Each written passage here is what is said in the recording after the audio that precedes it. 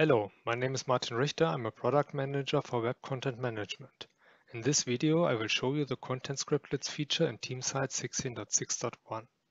Content Scriptlets is a feature that helps content authors to create great web pages without writing code.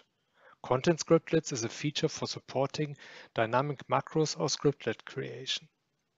They are defined and maintained by the web developer or web production specialist and are used by the content author to deliver a variety of website controls and objects with ease. Content authors use content scriptlets in two steps. First, they add the scriptlet token once in the page content before the first occurrence of scriptlet tags. This enables the scriptlet interpretation when rendering the page.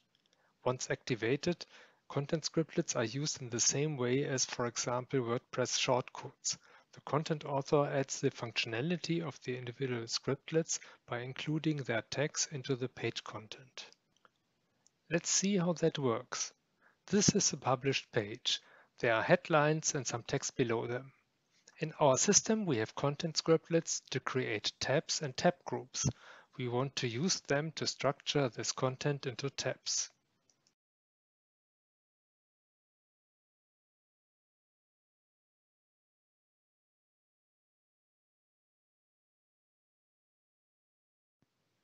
Open the text editor.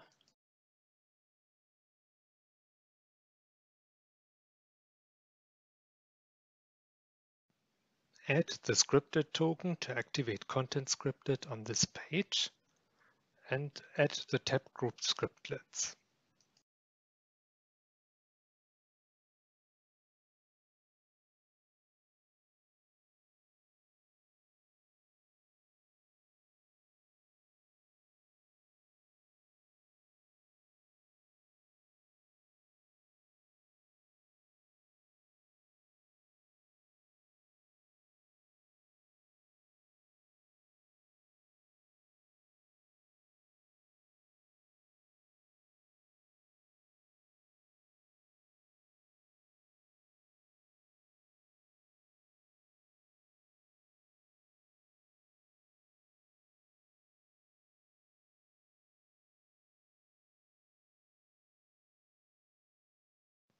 Then we switch to the preview to see if it works.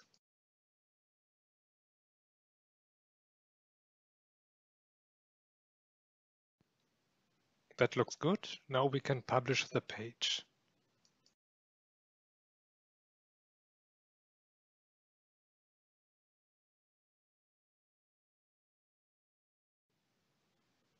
And a final check in live site with a published page. Yes, this is what we want to have. Web developers create the individual content scriptlets by defining the data type, parameters, and other needed resources like CSS, JavaScript files, and image assets, in addition to supplying the JavaScript code that gets executed during page rendering. A content scriptlets configuration consists of two parts: the configuration files and the definitions of individual scriptlets. The configuration file content scriptlets XML defines general settings and metadata. Let's have a short look into the content scriptlets XML file, only to see what it is about. There are general settings like number of simultaneous threads, maximum memory consumption, timeout settings, and so on. This file comes with reasonable settings, and in most cases you don't need to change anything. The recommended and easiest way to get the content scriptlets XML and the other settings files into your system is to import the content scriptlets data.spar file, which is available in my support. In addition to these configuration files, the web developer needs to provide the scriptlets themselves. The starter.spar file also comes with a simple scriptlet so that it is easy to start with that. The individual scriptlets are defined in XML files as Teamsite content items of the type content scriptlets.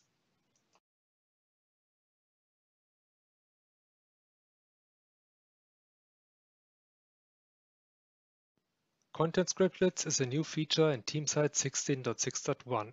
It is recommended to work with the additional documentation and sample material which is available in my support.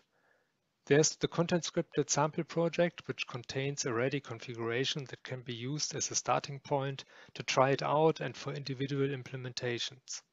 There's also the Content Scriptlet starter.spar file, which helps to add the required configurations to your own project. Try it out.